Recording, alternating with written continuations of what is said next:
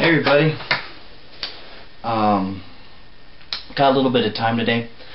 What I thought would be kind of cool is to actually answer a couple of questions that have been posed to me either by people that I've been performing for or just people who are curious as to why I do magic or how I got started. So I think I'll just take this opportunity right now to answer some of the common questions that I get all the time. So let's get started. How I got started is kind of slow. Well, rather slowly, rather. When I was about 8 or 9 years old, I can't remember when, I saw this magic special on TV. It was all about resurrecting Houdini. It was around Halloween, since that was the anniversary of his death. I think it was the 60th. Yeah, so it probably was around 88. I honestly don't remember what was done or what was said. I do remember that there was a kind of a sense of astonishment that I had as to why this has happened, because up to this point I don't think I'd ever actually seen an actual magician except maybe what was in the cartoons, you know, with like the wand and stuff happening. And and Merlin off Sword in the Stone. He was my hero for a while. But I remember that Harry Blackstone Jr. was on it, and like I said, I don't remember what he did or what was presented. I just remember the name and his, I guess, persona that he had about him. So I was also involved in one of those little programs that, like, you sell magazines or stuff like that, and you get, prizes and stuff for it. And I remember one of them was his magic kit. So I sold and worked just for that one particular prize. We actually used it once for a very not successful magic show in 5th grade, a friend of mine and I.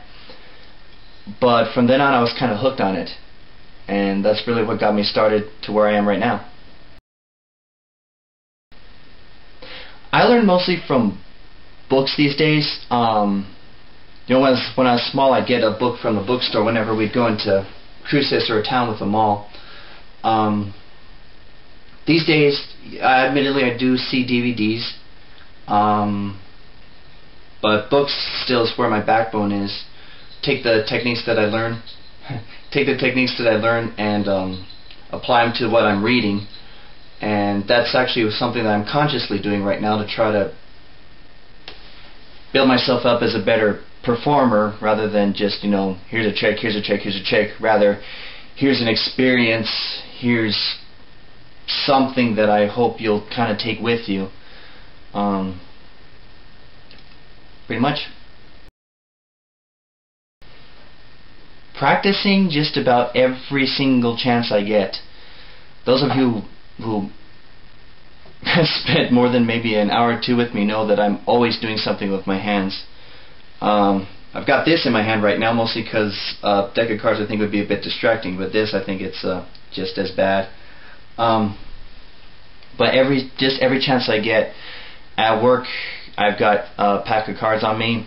If I can't have those, like since I'm working on the floor, I'll have a coin just kind of rolling in my hands just to keep busy.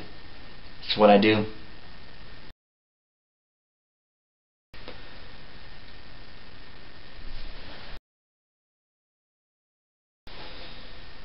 Now that's an interesting question. Is this something that you're just born with? Yes and no. Because I think for something like this you have to be a little bit peculiar. So I'm obviously way overqualified for that. But is it something that you actually have to work at and develop? Yes, definitely. Just as any of my musician friends will tell you, and are probably sick of the phrase, you got to pay your dues before you can play the blues. So that's what I'm doing right now. Kind of follows up with the question, if you can do this, what are you doing here? Why am I not playing a bigger venue? Well, I'm trying to get my performance chops in order, because my techniques are okay and my presentations are okay, but you can only do so much, practicing in a small room in front of a mirror without showing anybody anything. So without any sort of, I guess, grading guidelines, you could say, for me, I have to be my own teacher, really. I can get the instruction, but I have to be my own teacher. I have to make my own grades. I have to be able to see from the other point of view.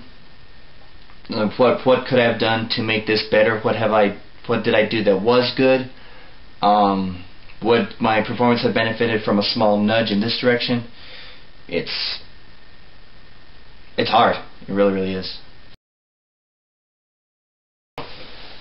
My biggest influence in magic, anyway, I actually have two of them. The first one I mentioned before was Merlin from the Disney movie Sword in the Stone.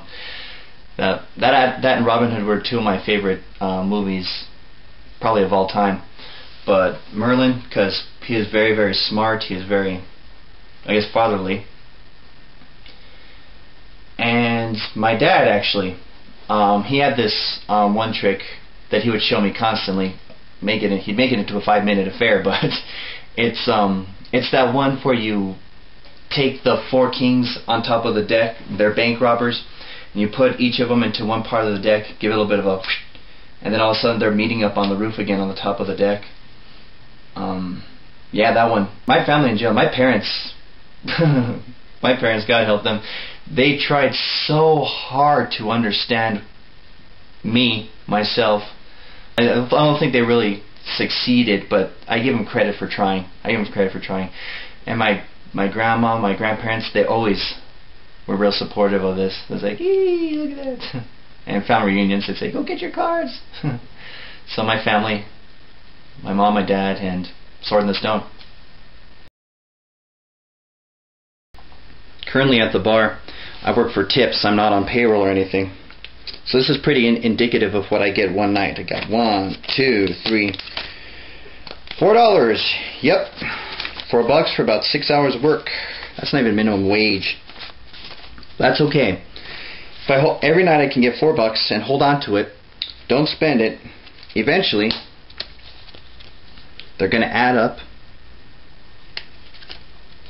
into something a little bit more. $20, $40, $60, $80, I think. I think that's a pretty fair take. I'm not sure. What's in your wallet?